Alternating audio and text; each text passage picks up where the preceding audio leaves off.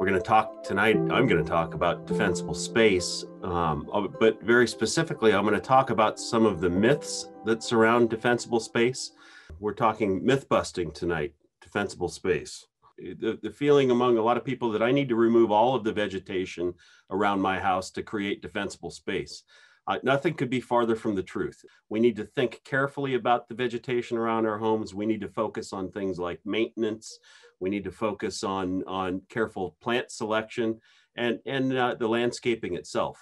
Defensible space is all about the types of vegetation. I think of a wood shingled house, that vegetation absolutely needs to go. So the choice in vegetation is one small aspect of creating defensible space.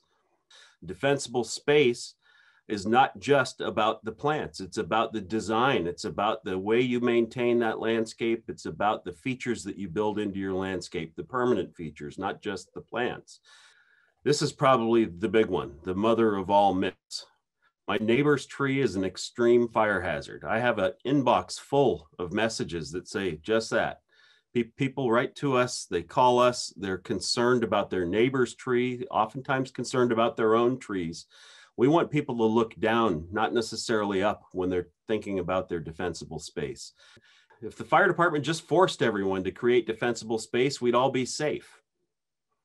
It's not the case.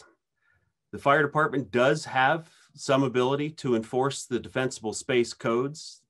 There are laws related to defensible space and the maintenance of your landscape, but I want people to understand that the law does not prescribe a perfect defensible space around homes.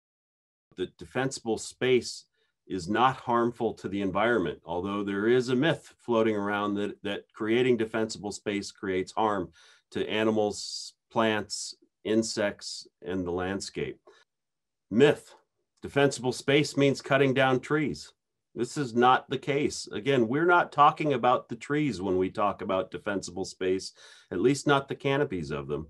We want you to look towards the ground. We want you to look at the space around those trees. We want you to maintain a healthy natural forest around your property. I only need to worry about defensible space on red flag days, or I only need to worry about wildfires on red flag days. And this is absolutely not the case. You need to worry about your defensible space, your home safety, and your family safety at all times during the fire season, which is in many cases essentially year-round now.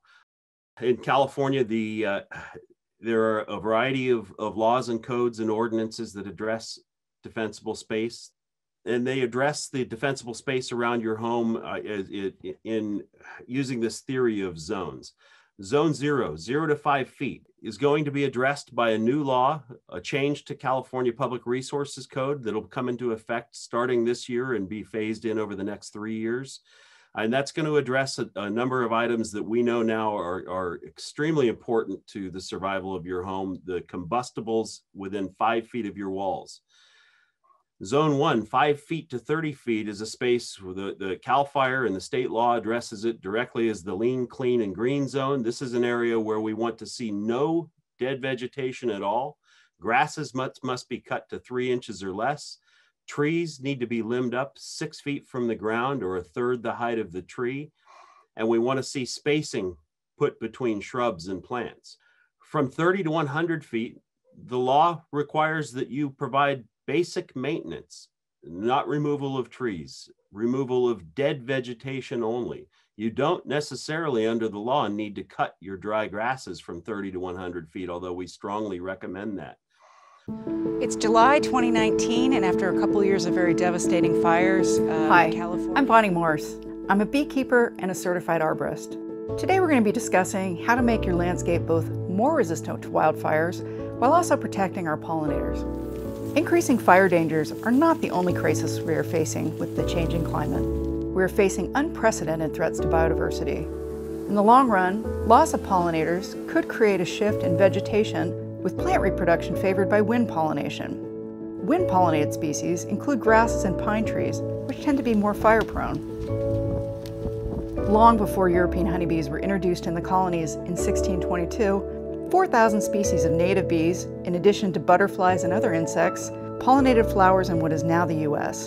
The majority of these bees, 90 of which call the San Francisco Bay Area home, are solitary and ground nesting. Commercial farming practices, which provide much of the food consumed by the population, have had detrimental impacts to pollinators over the past 80 years. In the urban environment, loss of habitat, pesticide use, and prioritizing plant aesthetics over function has also impacted populations. But urban areas are also in a position to transform quicker than areas dominated by commercial agricultural production and could potentially hold the key to protecting biodiversity. Landscapes that are more fire resistant don't have to be biological dead zones. We can have both fire resistant and ecologically beneficial yards. We're being asked to remove plants that tend to have a higher fire risk.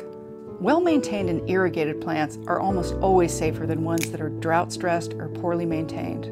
That said, some species are more difficult to properly maintain due to characteristics like high leaf litter and dead woody interiors as they age. Many of these plants do not support biodiversity and are non-natives, so removing them and replacing with better selections can be a win-win.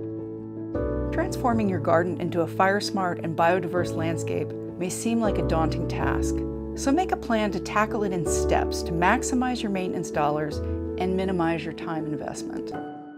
Fire safety can be both beautiful and support biodiversity.